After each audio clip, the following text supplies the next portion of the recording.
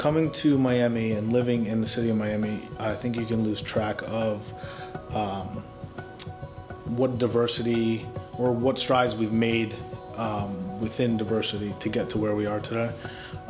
University of Miami is really no stranger to that, and you know, it wasn't until they did this program that I really understood how young the African American presence is at the University of Miami. 1961 is just our parents' generation, right? So I think that it really gives us perspective on the strides that we've made and the strides that we need to continue to make, and not really put our foot off the gas pedal.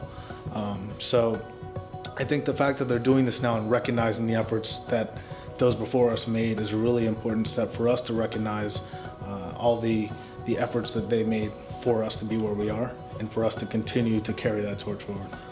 The thing about the University of Miami is it's as great as you make it. So this school is a private institution. At the time when I was here, it was 9,000 students, undergrad and grad. And they allowed you to, it was a blank slate. You could be as involved actively or passively as you wanted to.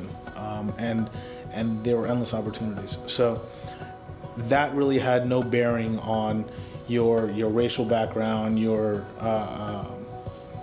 any demographic, really, so to speak. So I think that using that platform that the university provided and parlaying that into your professional lives is a huge advantage if you just continue to apply the same things that you learned here into your real life. So I think that my fondest memory is a collection of the relationships that I built on campus.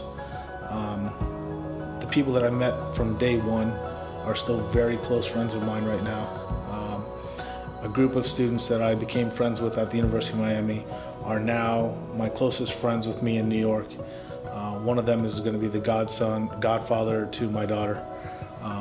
So these relationships are not just flash in the pan. These are lasting relationships that span all sorts of different realms.